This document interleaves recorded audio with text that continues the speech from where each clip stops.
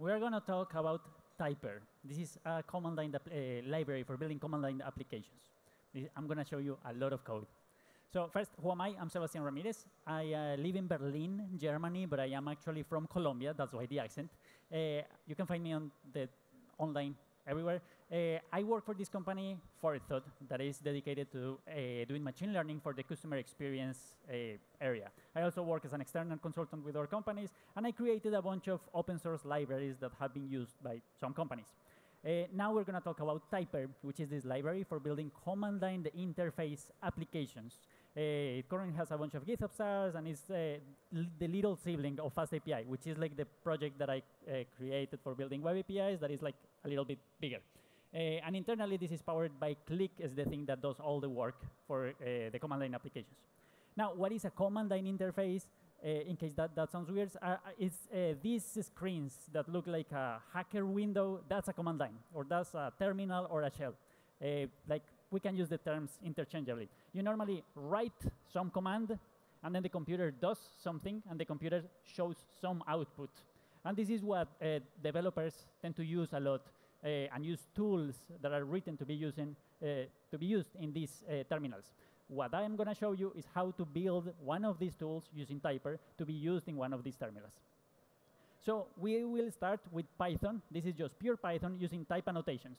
So now let me see if I can use the laser. Yeah. So here we are declaring that this name, this is a variable, and this variable name will be of type string. I'm just showing you why use type annotations. We are still not building a command line application. We are just saying why type annotations.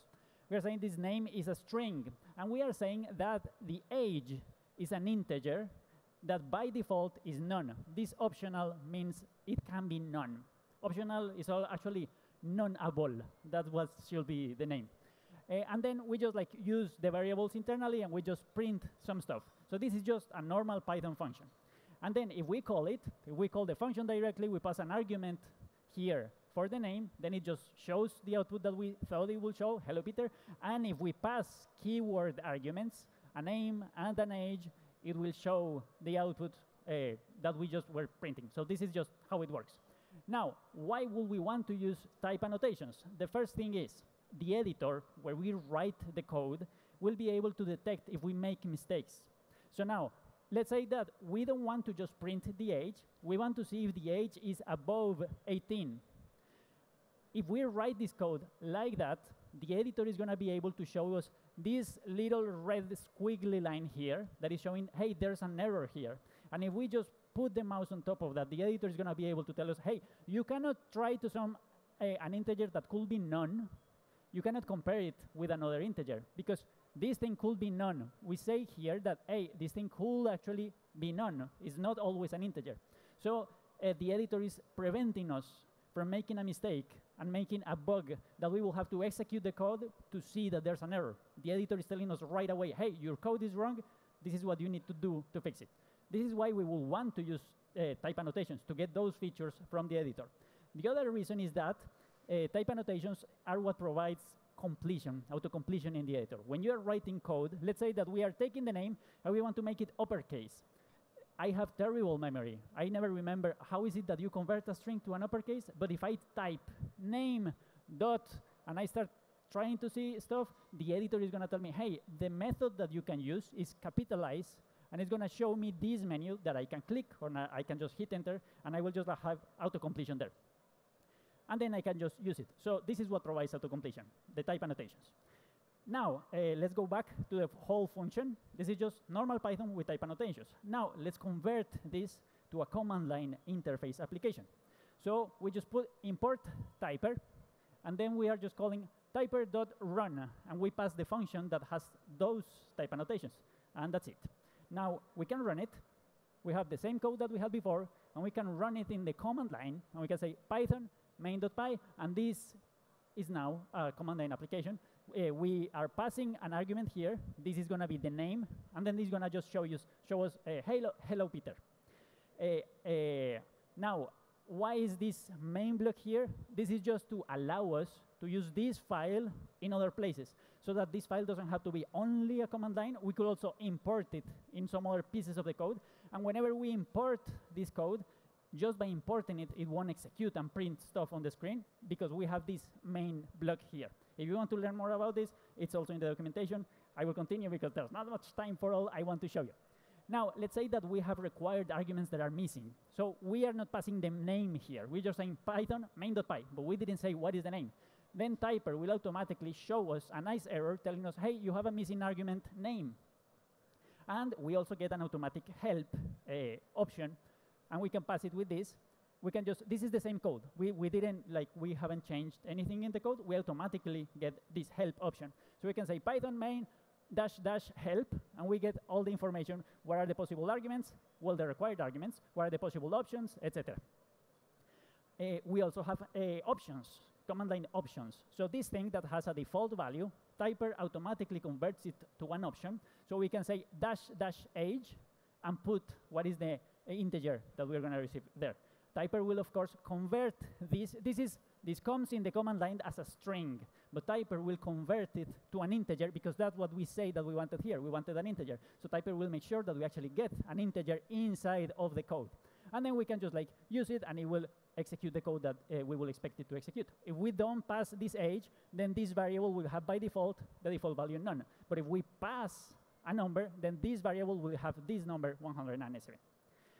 If we pass invalid data, we also get automatic data validation. If we say the age is old, this is not a number, and then we get a nice error telling us, hey, age is not a valid integer. We cannot compute with this. Now let's say that we want the command line application to have more help, more information for the users.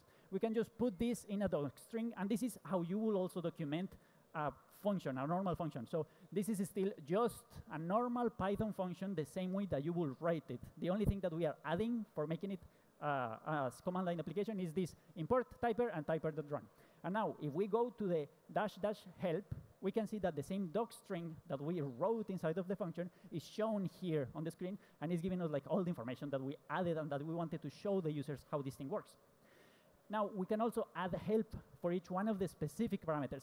I won't show you, like, I won't explain all this exactly because we don't have that much time, but we are saying this is still an argument, this is still required, and now we have this help information for the name. We are saying this age is still an optional integer that by default is none. This is still an option. So this is going to be used with --age, and we have this help information. Now, if we go to the command line, if we check, now we have the help information here. For the name, it says the name of the user, and age is the age of the user, which is the information that we passed when creating the command line application. Now, let's say that we can also create a full typer application to get all the features and everything. So we can just create a typer app. So this is an instance of the class app.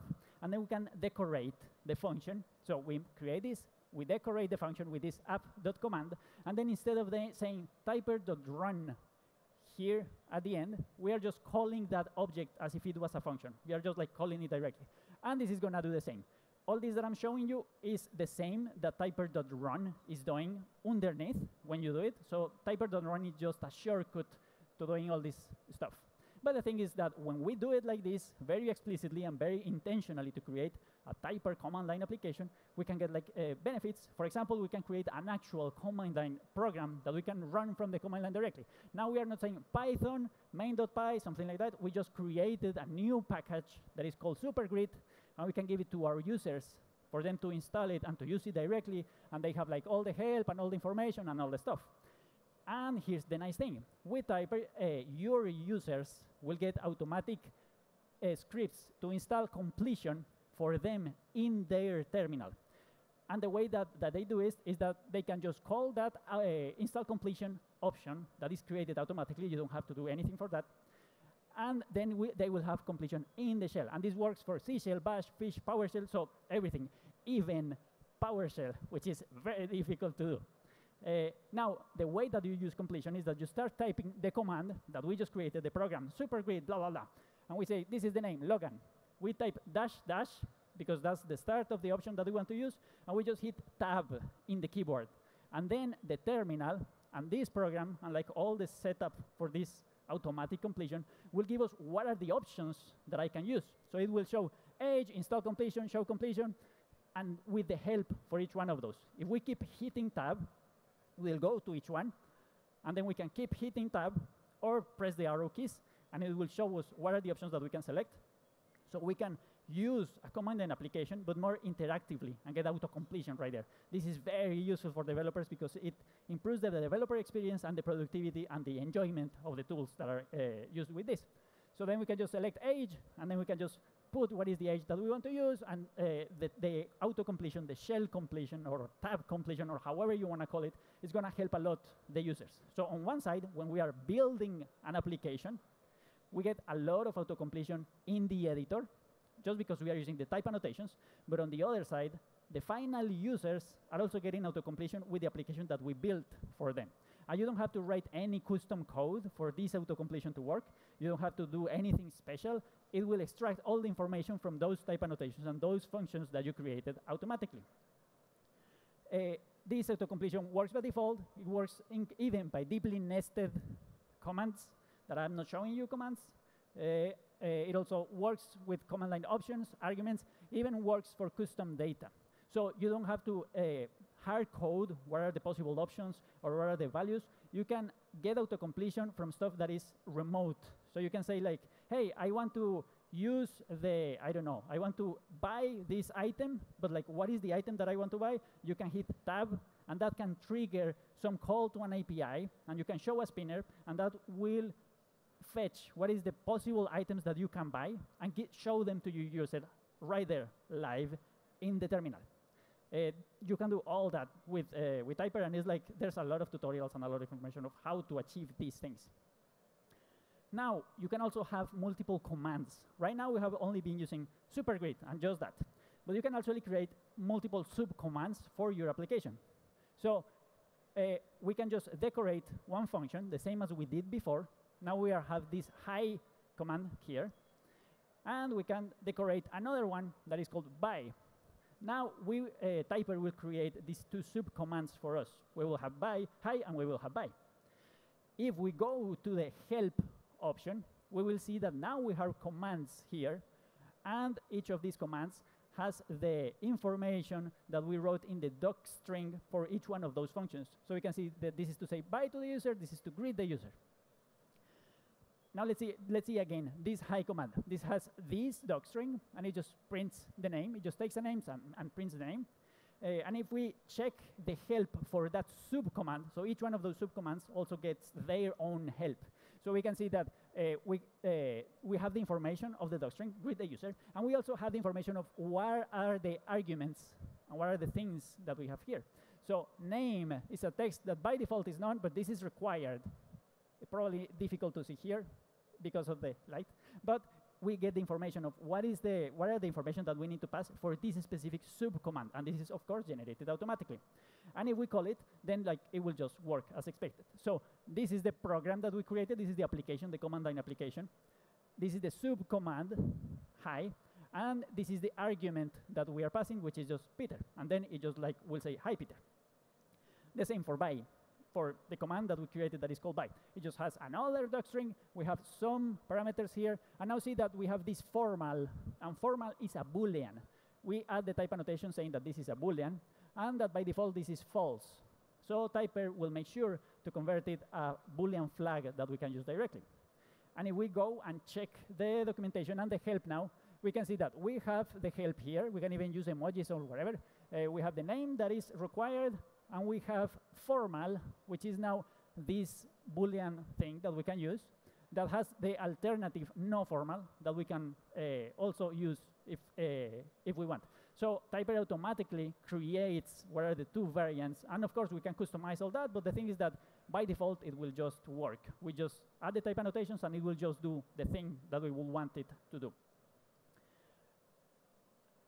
And there are a bunch of other Typer features that we probably wouldn't have the time to cover. I think actually I was able to do this on time. I think it's probably the first time. There's a Boolean flags. You can also customize it to say formal, no formal, or even just to not mention what this is the other option, or customize what is the text for no formal. So you could say formal and the alternative is casual or something. There are also prompts. So you can ask information from the user. You can ask for passwords, and it won't show the password right there on the screen. all the information and all the work is actually done by Click. Click is the library that is doing all the work underneath, which is like the most popular library for building command line applications. It's just that Click was built before there were type annotations, so it didn't have a way to exploit all these features and to make it so easy to work with. But Click is still the thing that is doing all the work underneath. You can also launch apps from the command line. So you could say, I don't know, supergrid login, and it will start a browser with a URL and like do the whole thing. There's tools for improving and for facilitating easy testing, and a bunch of other features. For example, there's also easy, well, it's not really integration, but because you don't really need to integrate anything to use other libraries with Typer, but you can, for example, use Rich to generate beautiful information and display beautiful information on the command line, and you can combine Rich with Typer to create beautiful command line applications that people will love. There's a lot of information of how to integrate Typer with Rich also in the documentation for Typer, because, yeah, I don't know, I prefer to explain and teach how to use other libraries and other things instead of just like wrapping them and like duplicating the work. But the thing is that if you want to build a quick script, Typer can help you a lot. And if you want to build a full-blown command line interface application, you can also use Typer to go as deep as you need. I don't know if we have like 2 minutes for questions. That's cool. You can check the documentation. It's here in typer.tingo.com, and you can find me on the webs and like all the stuff. I'm also going to be around if you want to ask questions later or whatever. Thank you very much. Thank you so much. I do think we actually have time for one question, Sebastian. Yep. That was really insightful. Do we have any questions from any of our audience members?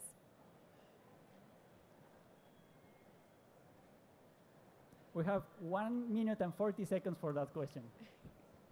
Or otherwise, we can also talk outside. So I actually can ask you then a question. For people that are sitting here that haven't yet tried Typer, where can they go to get started? How can they jump in? What kind of words of advice would you give them? There are a lot of online courses to learn Python. Python is currently one of the, well, by several ranks, is currently the most popular programming language. Of course, that varies and like depending on how you evaluate it. But Python, the thing with Python is that it's like writing English, but in a very strict way, and it just works. So it's like writing pseudocode. It's like, oh, I would like to talk in English to the computer, and that is Python, and then it runs. So it's very easy to get working on that. And Python is the programming language that you will use for machine learning, for artificial intelligence, and for all these things, for data science. So there's a lot of things that you can do with Python. You can start with the same tutorials in the documentation. There are many, many, many courses online. There are many that are even free. And if you want to build command line interface applications, for example, the documentation for Typer is made to be as a tutorial that you can just go in and learn not just about Typer, but learn about command line applications and what does that mean and how they work and like what would you want to use it and like how to do the whole thing. If you want to learn how to build web APIs, for example, you can go to FastAPI, which is that other library that I created, and like the documentation is also written as a tutorial so that you can learn. If you know the basics of Python that you can get in any of these online tutorials, then you can learn a lot about web APIs from that one. 2 seconds, and we're done. Impeccable timing. Thank you so much. Ladies and gentlemen, let's have a round of applause for Sebastian. Thank you. Thank you. Thank you so much.